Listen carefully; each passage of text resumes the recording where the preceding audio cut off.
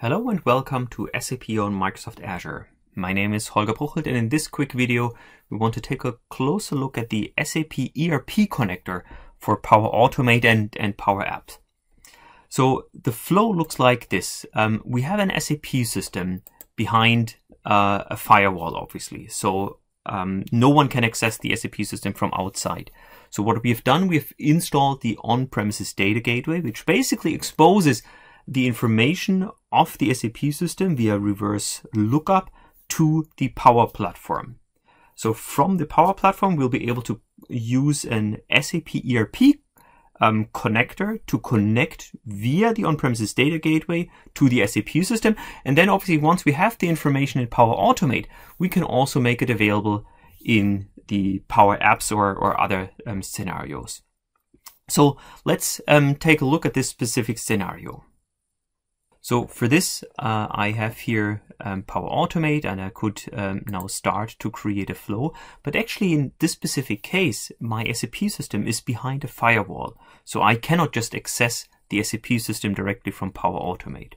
So in order to connect to the SAP system, what I've done is on my SAP system, I have installed the on-premises data gateway. So the on-premises data gateway is now connected to Power Automate and basically acts as a reverse proxy to my SAP system.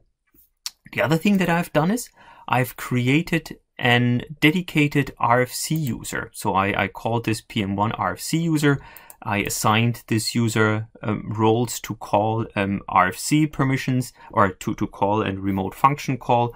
So there are a few authorizations, profiles also required, so that this user can actually connect to the SAP system. This user doesn't have any permissions to connect as a dialog user to the SAP system, but that's good enough for my scenario. So with this setup, what I can now do is I can go to Power Automate, and I'll just create an instant cloud call. We'll call that SAP ERP connection and add the manual trigger for the flow. Now, if I can click on create, then I can start with the first new step. And the first new step is calling the SAP ERP connector. And there are multiple actions available. I just want to call the SAP function. So the first step here is now I obviously need to connect to my SAP system. So what I'll do is I'll just create a new connection. And in this connection, I'll use SAP authentication. I'll use the on-premises data gateway, and I'll provide a username and password for my SAP system. So I'll just use this RFC user that I've created. I'll paste the password in here and I'll click on create.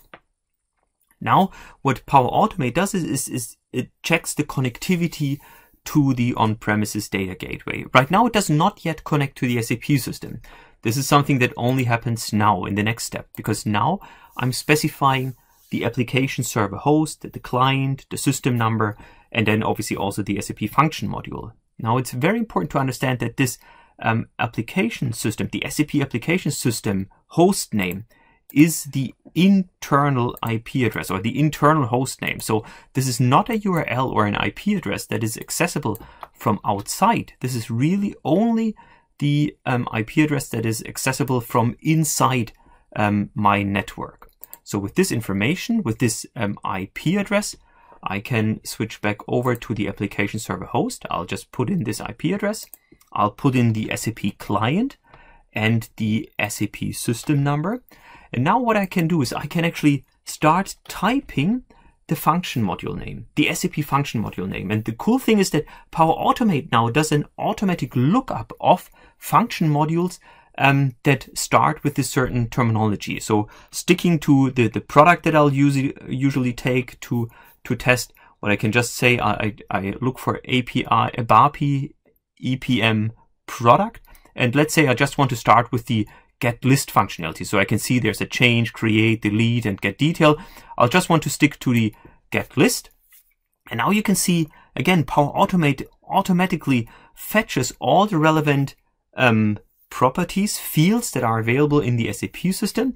And so I could fill in some information here. Let's just say I only want to have the top 10 rows as a result of my function call. And with this, I can just click on save. And I can just test this flow now here directly from Power Automate. And if I run the flow, then we should get the information back from the SAP system in a second. So the flow was triggered, the function call was executed successful. So here again, you see the information. This is the BAPI that we called. And if I scroll down here, then you can see here the header data, or actually let's take a look at the body down below here. You can see here I have all these different products coming back from the SAP system.